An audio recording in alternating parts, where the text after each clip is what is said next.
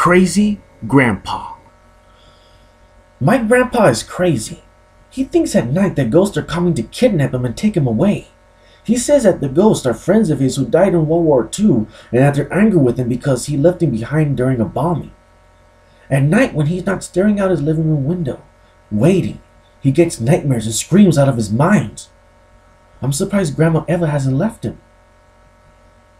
My name is Vincent Mike and my grandpa's name is Stephen. He's 70 and Eva is 80. It's a good thing I'm only staying here for a week because my mom and dad told me about Stephen. But it's only for a week. It's creepy to think that you're in a house with an unstable person. But he's harmless. Or so you would think. Well, let me tell you, one night I was thirsty and I got up and went downstairs to get some water. When I got the water, I saw my grandpa staring out his living room window into his huge front yard. He was talking to himself in the dark. "Grandpa, are you okay?" I asked him. "Yeah," he replied. "I'm just waiting." I slowly walked over to him. "I think you should sleep." He said, "No, I can't. They don't let me sleep.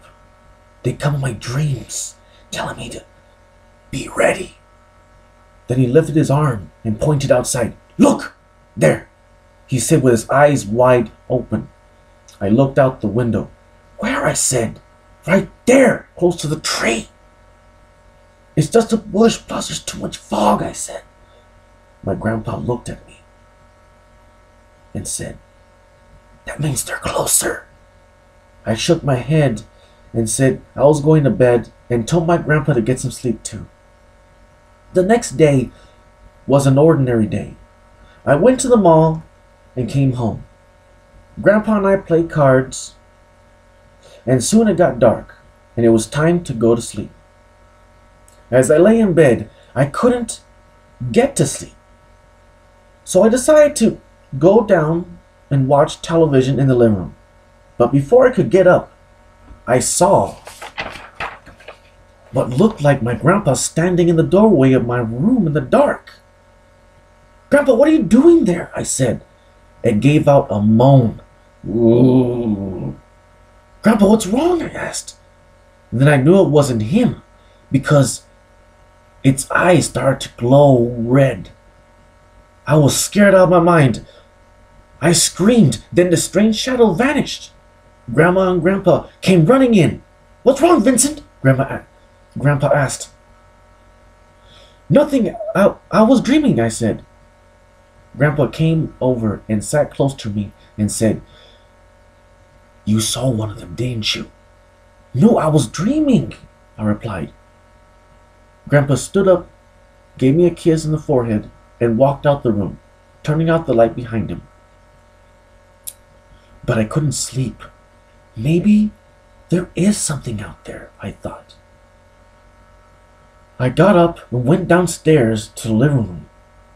But where Grandpa usually was, he wasn't there. I slowly walked over to the window and looked out. Then I waited and waited for anything.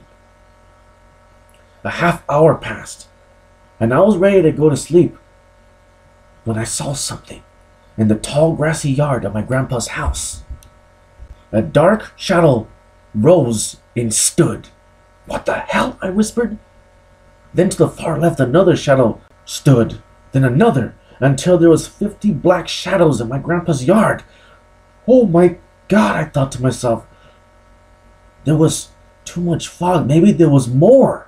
I couldn't believe it. I ran to call Grandma and Grandpa from downstairs. After waiting a second, I ran to call police. A man answered. I told him there were strange people outside my house and that the cops should come. I grabbed the knife from the kitchen cabinet and ran to see how close the shadows were. They were still there. I knew I had to wake up Grandma and Grandpa. I was going upstairs when I saw a shadow standing at the top. "What do you want?" I shouted. I knew I had to be brave, so I bolted toward it and tried to push through the shadow, but it was like there was a wall there. Face to face, its eyes gave a red glow, but it didn't say anything. "Leave my family alone!" I screamed. I was paranoid. I knew I had to do something, so I stabbed it in the stomach repeatedly. Surprisingly, it didn't give a good fight. It fell to the ground flat, but I knew it wasn't dead. I had to make sure, so I slit its throat. I was filled with adrenaline. But after I cut its throat, I stood up just to find another shadow standing extremely close to my grandpa's room. My heart was pounding out of control. I ran and grabbed it and threw it to the ground. Strangely, it didn't give a good fight either, so I slit its throat too. I was covered in blood. I managed to get to my grandfather's room and turn on the light. Grandma and Grandpa weren't there, and at that moment the cops arrived. I went out of the bedroom to find Grandma and Grandpa laying dead where the shadows were.